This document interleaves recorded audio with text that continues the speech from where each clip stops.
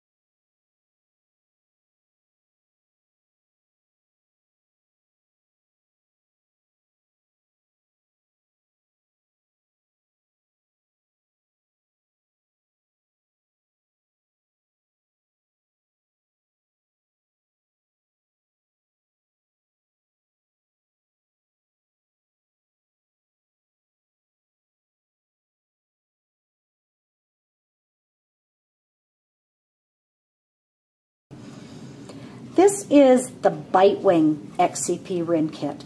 This is for taking all of the bite wings. We're going to take the straight stick and we're going to place the bite block on it. Now the bite block goes on that the biting portion comes towards the end of the stick. That this holder part of the X-ray is going to be more towards the end of the stick. So we're going to take our X-ray, and this is the side that is the cheek side, the white side of the X-ray, not the opening side. I want to make sure that my dot, either every time I take a bite wing, that it's either at the bottom or that it's at the top, and that's just personal preference, however you want to do it. And I'm just going to place this inside. Then my ring will go on, and you can see that it all lines up perfectly. So I want this to line up like that, and I can use this on either side. Let's go over to Dexter and place it. When we're taking a posterior bite wing, we're going to put this in our patient's mouth, and we're going to place it far enough back, and our patient is going to bite on the bite block part. And we want to make sure that we get the contact of the distal of the 5 and the mesial of the 6. So we want to place this so that we're going to have the edge of the X-ray coming almost to the mesial of the 5, and we're going to get our patient to bite together, and we're going to slide the ring in.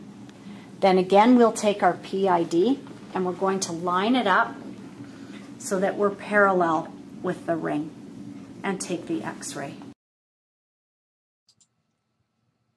The bite wing XCP consists of three components: the bite block, the ring, and the indicator arm.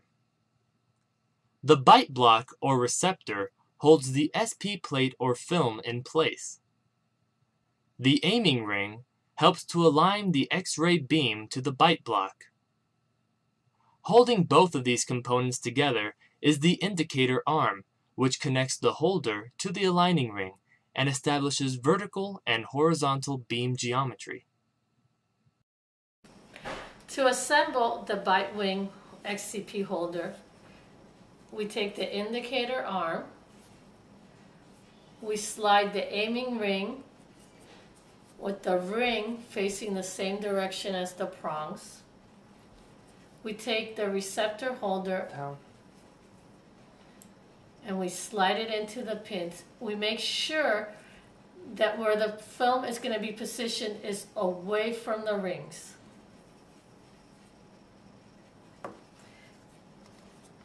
In order to place the plate, we make sure the smooth side is facing the aiming ring.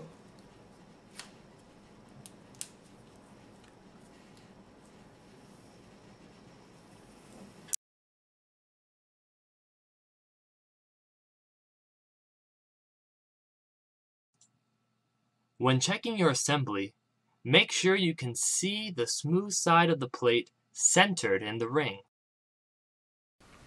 Now we'll go over how to use the Bitewing XCP film holder. And so what you want to do is take the metal rod, assemble, takes 2 prongs, put it into the bite block here. And so you want this bite block to face out, these little slots to face out this way. And then put the ring on so that you can see the bite block.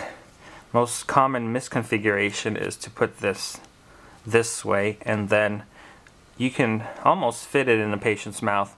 And I've seen people do it, but it minimizes your chances of getting a good image. Alright, and then let's take a photosimulable phosphor plate, a PSP plate, put it in here, and then you would expose the bite wing this way. Patient would bite. And the good thing about the red film holder, unlike the yellow one, is you don't have to change it from side to side. The configuration stays the same. Just change the film for each side. And so this is using the horizontal bite wing. There's also a vertical attachment this way. And sometimes if you want to see more of the bone levels on the teeth, you would do a vertical bite wing. Usually, often it's requested by periodontists. And so you put it in this way, same way as the horizontal, except it's now obviously vertical. And with this particular bite block, it's an adapted one for PSP plates. There are 2 slots, if you can see in here. A wider one we used already for the PSP plate, and the traditional size one is for the regular film, which can also be used.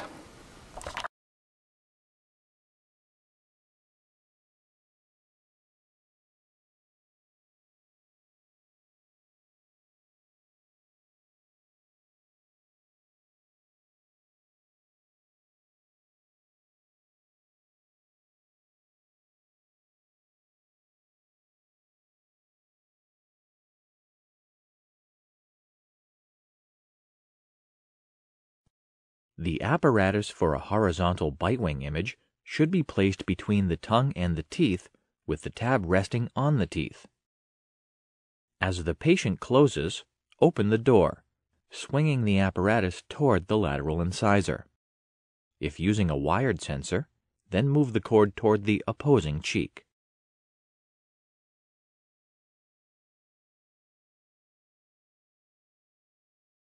And make sure that the tab is placed in the center of the sensor. And make sure that the cord follows the parallel arm. We're going to place this in the patient's mouth, give the patient a fish hook so that we can see what we're doing, place the sensor between the tongue and the teeth, move the wire to the other side so that we can get a good visibility and see into the patient's mouth. And then right before the patient closes, we're going to swing the front edge of the sensor toward the middle of the mouth to follow the curve of speed, and make sure that we break open the contacts in the bite wing. As the patient's closing to pressure on their back teeth, we're going to make sure that we put our index finger under the patient's lips and push so that the patient is in centric occlusion. And for every single image, we're going to make sure that the ring is against the patient's face and that the cone is up against the ring. And the cone and the metal arm are parallel. Now we're ready to take our shot.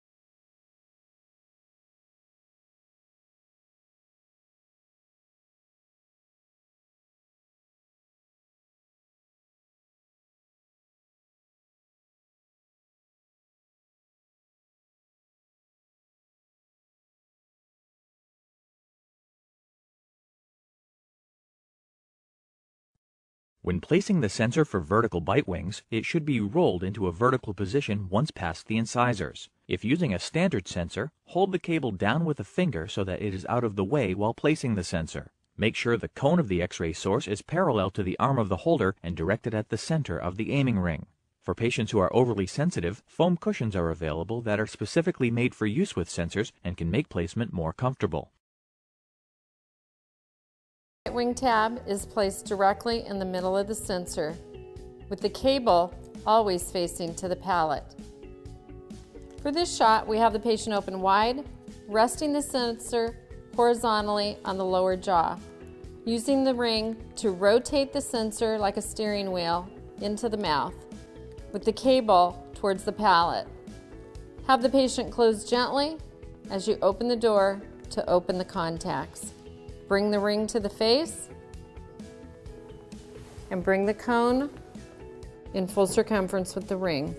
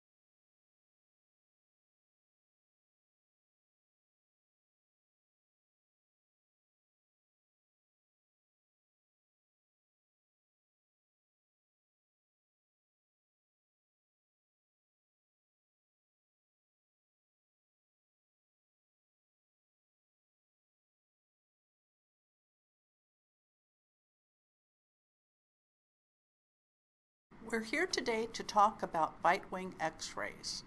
Good bite wings are important.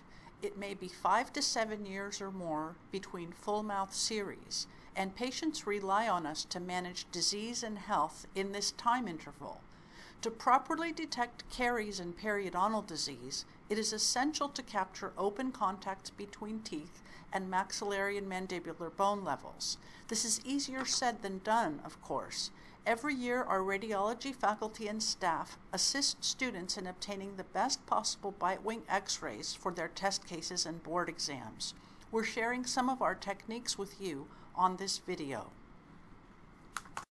I'm Dr. Lola Giusti, Coordinator of Radiology Services at Arthur A. Degoni School of Dentistry in San Francisco.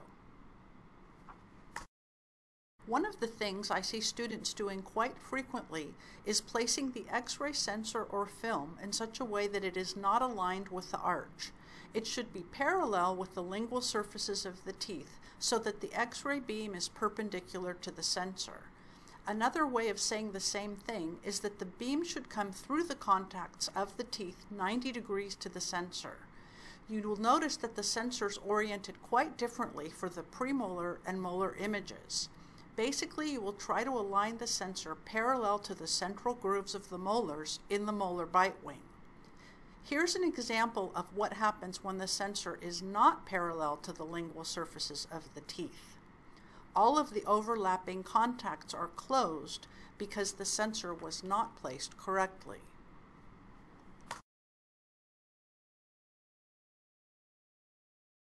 Sometimes you'll need to take vertical bite wings so that both maxillary and mandibular bone levels can be captured adequately.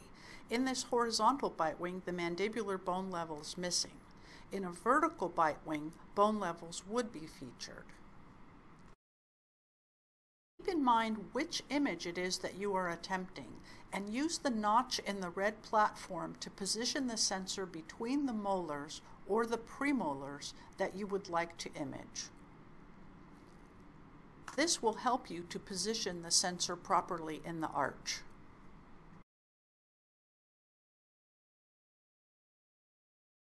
This is Dr. Lin Wong, and her tip for better bite wings is the smile technique. Just looked at this bite wing, and another problem with it is that the lower premolars are not imaged adequately. In order to properly position the sensor and holder for the premolar bite wing, you can verify that the sensor is properly placed by having the patient give you a big smile with the teeth together. If you squat down and look through the plastic circle, you'll see which teeth will be imaged. This is much harder to do if you're standing up straight, especially if you are tall or if the chair's not raised up. But if you use this tip, it is possible to obtain bite wing x-rays that look like these.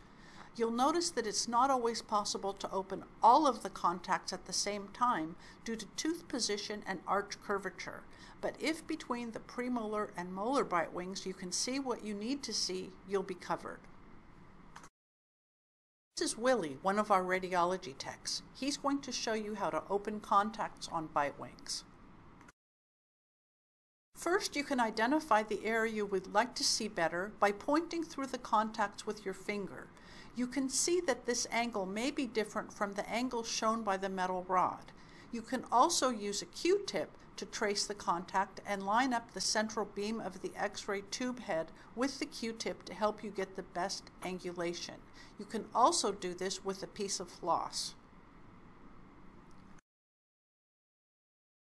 This is June, another of our radiology technicians. June's trick for opening contacts is to use a 10-degree downward angle. As before, you'll be deviating from what the metal rod indicates, and you will no longer be parallel to it. Remember to keep the collimator aligned with the sensor in the middle of the plastic circle, or you'll get a cone cut on your image. The angle for opening up molar contacts is first to try from the mesial, and for premolar contacts from the distal. 10-degree downward angle compensates for the lingual inclination of the lower teeth and really opens up contacts more easily.